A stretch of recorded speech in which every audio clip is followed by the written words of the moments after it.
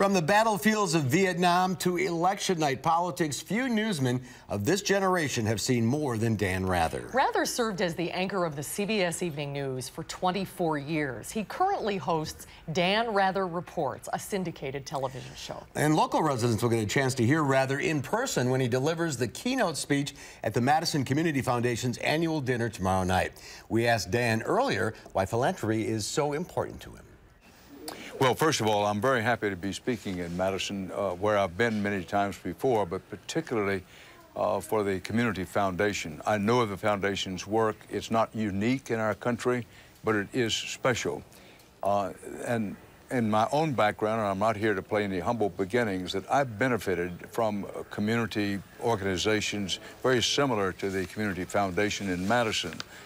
You know, basketball leagues, baseball leagues. The lady who took me to the library for the first time, I actually went to a summer camp for, quote, underprivileged children.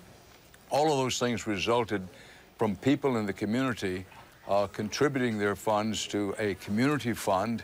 The proceeds from the investments of that were used for the kinds of things I described to you. So I feel very strongly about this kind of work, and it's one of the reasons that coming to Madison and supporting the Community Foundation is a great joy for me.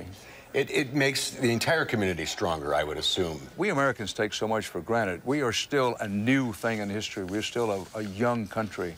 But one of the things that we have contributed, we have a lot of problems, a lot of flaws, we've made our mistakes, but one of the things we've contributed to the world scene, if you will, is the whole idea and the ideal of individuals contributing to the good, for the good of the whole community. Nobody in the history of the planet has done as much of it as we Americans do, have done as well as we do. We've been world leaders in that, and about that, I think we can be quietly proud.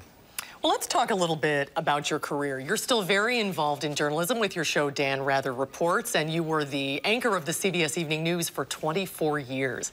Do you still watch the national evening newscast, and do you think it's becoming an endangered species?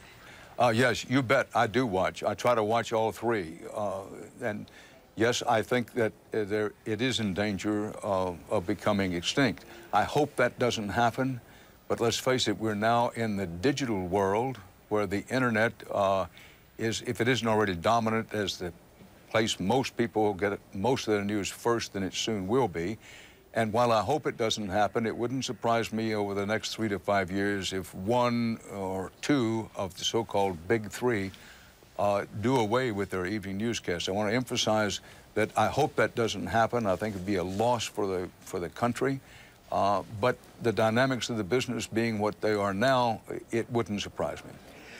What keeps you going? Why are you still doing Dan Rather Reports on Access? I mean, you could retire. Yes, but, well, number one, to retire to do what? Some people are happy in retirement. I love to work, and that's number one. Number two, I would much rather wear out than rust out. Number three, for whatever reason, I've never quite understood it myself, I have a passion. I burn with a hot, ardent flame to cover news. In my professional life, that, I think, was my destiny. And as long as I have my health and somebody will employ me to do it, I intend to do it. And I know it's been said of me, and it's probably true, if nobody paid me to do it, and if I had to, I'd probably go door to door knocking on doors and saying, let me tell you the news. Do you enjoy this chapter of your career with your Dan Rather Report show? Are you able to do the things that you're really passionate about doing? You know, I do, and it surprises me a little. Let's face it, I had a great 44 years at CBS News, for the most part. I was very lucky and mightily blessed, did the evening news for 24 years, and I didn't think I could ever find anything that would satisfy me professionally as much. Here, let's face it, I'm in my 80s.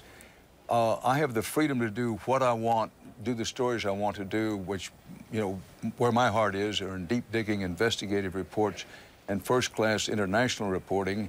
And with the program I now do on cable and for satellite on Access TV, it's a much smaller audience, but for the first time in my life, and this is not complaining about anything before, I have total, complete, absolute editorial and creative control, and I get to do what I want to do the way I want to do it. Well, it's great to see you again here on Channel 3, and we're looking forward to your visit in Madison, Mr. Rather. Thank you very much, Mark and Susan. I appreciate it.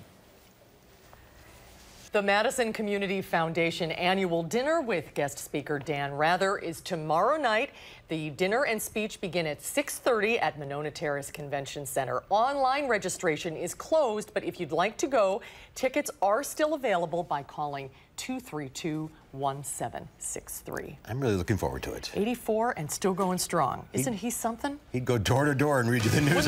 Wouldn't you love to open the door and see Dan Rather in the front door? Topping your news. All right, coming up.